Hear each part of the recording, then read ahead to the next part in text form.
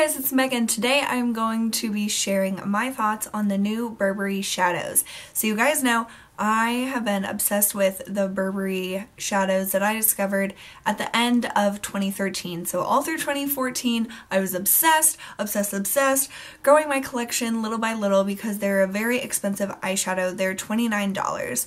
And then on Nordstrom's website, which is where I always buy my Burberry shadows, they started getting really difficult to buy. Like, they were always back ordered or out of stock, and it was getting very frustrating. So since I obsessively checked on these shadows like every day to see if they were available, one day I checked Nordstrom and there was a new name for the shadows and they were all in stock, and they are now called the Wet and Dry Eye Silks. They were before called the Sheer Eye Shadows, and I have 4 of the original shadows if you guys have been following me. Oh my gosh, as I drop them, they, like I said, are very expensive. They're $29, and the packaging is beautiful. It's so nice. It's a really heavy metal compact that says Burberry at like where you open it, and it's a magnetic compact with a nice big mirror, and then your shadow. And it does come with an applicator. I've pretty much thrown all of the applicators out. It's just like a sponge tip. So I have 4 of the original shadows. I have Midnight Brown, Pale Barley, Rosewood, and Taupe Brown. So I have these 4. I'm obsessed with them. They're just such great, amazing quality, the best quality eyeshadows I've ever found. So I was very scared when I saw that they had renamed the shadows, because I thought, is this a new formula? Are they going to be awful? Like, I just didn't know. So I bought 3 of the new ones to test out for you guys, and I picked 2 that were colors that I had never seen in their original collection, which were Dusky Mauve, number 203, and Chestnut Brown, number 301. They also have renumbered them. So, like, for instance, Pale Barley, which is, like, my favorite one, was number 22 in the Sheer Eye Shadows. Now Pale Barley is 102, and I did buy Pale Barley for a science experiment to compare one that I had from the original release to the new ones. So it comes in the same packaging as always, this really nice cardboard, kind of like, I don't know, murky cream color, and it's kind of textured, and it says the number of the shadow on top and the ingredients on the back. And so this is the new name for it, the Wet and Dry Eye Silks. And so the packaging is the same, and they still come in the nice little velvet pouch that has the Burberry check like imprinted on it. So that's really nice for keeping the compacts nice and clean, and also for like traveling and stuff.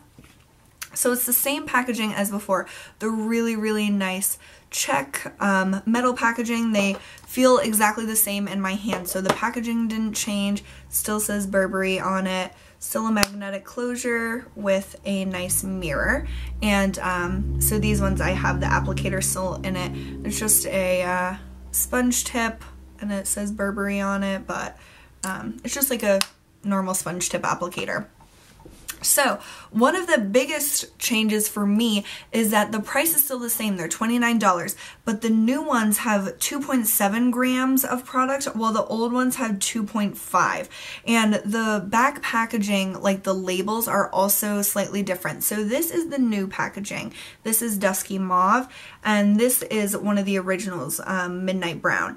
So you can see the label is a little different. I do prefer the the style of the older one, but I really appreciate that there is more product in the new shadows. So that is really cool. You're paying the same price for more product. Usually when companies come out with a new like packaging or new something, like changing the original product to like rename it or rebrand it or whatever, they usually give you less product for the same price or more expensive. But this company, oh, I just love Burberry. They're giving you more product for the same price. So that's really cool.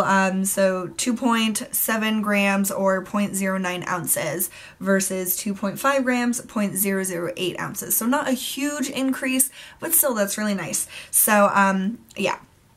Those are the basics of it. So these are the colors that I bought. Dusky Mauve. Oh, and it also comes with a little like plastic thing covering the shadow when you first get it. This is Dusky Mauve. It's a really pretty purple, purpley, dark purple color. And let me just swatch it for you. They're really, really nice and creamy and beautiful, and I honestly don't think that the formula has changed.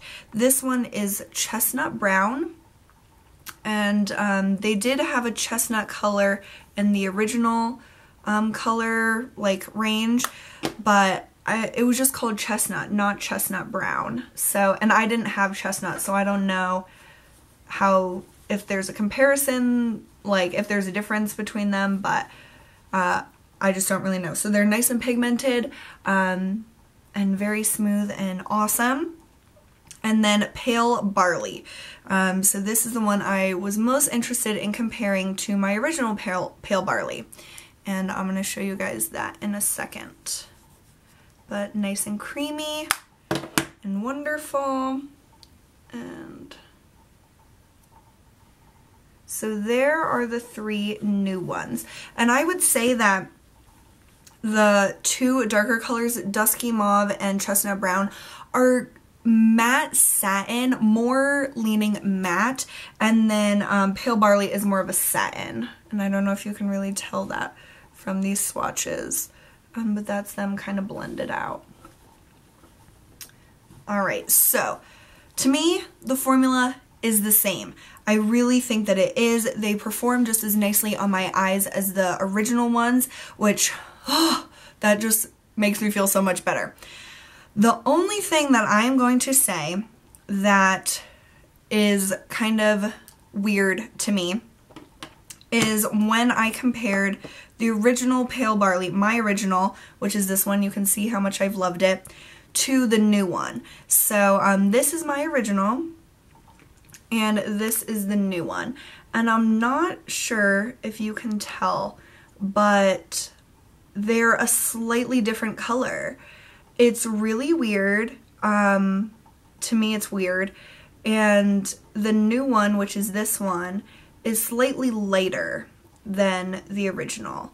And they're still just as creamy, but the color is different. Like, I swear to you, it's a different color. So I'm going to swatch these so you can see them. And so the bottom one is the original and the top one is the new Pale Barley. And to me, the original Pale Barley, which is on the bottom, is prettier. It has a prettier sheen to it. It's just, I don't know, it's more luxurious looking, and even though the texture is the same, the finish of it is not the same. So, I don't know if that, like, if anyone else has noticed that, that's them a little more blended out.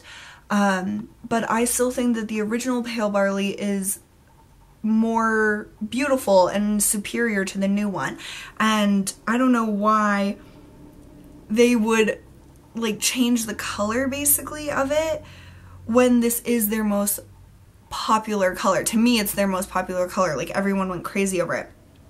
And, I don't know, that just really disappoints me, and I kind of, because I'm crazy, I want to buy, like, the ones that I already have to compare them, like Midnight Brown. This is one of my all-time favorite shades, and I hope that the new formulation isn't changed. Like, if Midnight Brown doesn't look like that anymore, I'm going to be really sad, and, like, I hate to recommend Pale Barley or Midnight Brown or the colors I already have to you guys, not knowing if it's the same exact color in the new range. And as far as I know, I will type it down here if this is still true, Saks Fifth Avenue still had the original Burberry Shadows, and I ordered one for a friend because I wanted her to get the original one, the one that I knew that was great and stuff. So yeah, I'm just disappointed in the fact that Pale Barley looks different in the new formula. And so they're pretty and they're nice, and the color difference is what's freaking me out. But if I didn't have the original Pale Barley, I would still think that this Pale Barley is still super nice, this new one. It's a nice color, it's very blendable, it's very pretty on the eyes, but just when you swatch the new one compared to the original one, that's when you're like, oh crap, like, why did they change the color? Could they not, like, I don't know what the deal is. But long story short is that I think that they're a really nice product. I think that the formula is the same, like, smoothness wise, but color wise, the original shades might be different in this new line. So that's kind of weird to me. And like I said, I do like the original Pale Barley more than the new one. But if I didn't have the original, I wouldn't know, like, the difference. I would still think that this is a really pretty shadow. It's a very high quality product. And so I am giving my mom the new Pale Barley because she knows how much I love the Burberry Shadows, and I think that she would really enjoy this color because it's a nice, like, neutral color. As far as the other two that I bought, Dusky Mauve and Chestnut Brown, I am going to return Chestnut Brown. I'm gonna swatch it next to Midnight Brown for you guys because they're pretty similar in color. But, okay, this one is Midnight Brown and this is Chestnut Brown. They're similar in color, so similar that I don't want both. Midnight Brown will always be my favorite, so I just know that I'll neglect this one. So I'm going to return that one, and I'm going to exchange it for another color. I might get Mulberry, and then they also have these, it's like their eyeshadow, their eye silks, but they're like a shimmer version, and they have like a nude color, and I think I'm going to try that one out. So I'm either going to get Mulberry or Nude for that.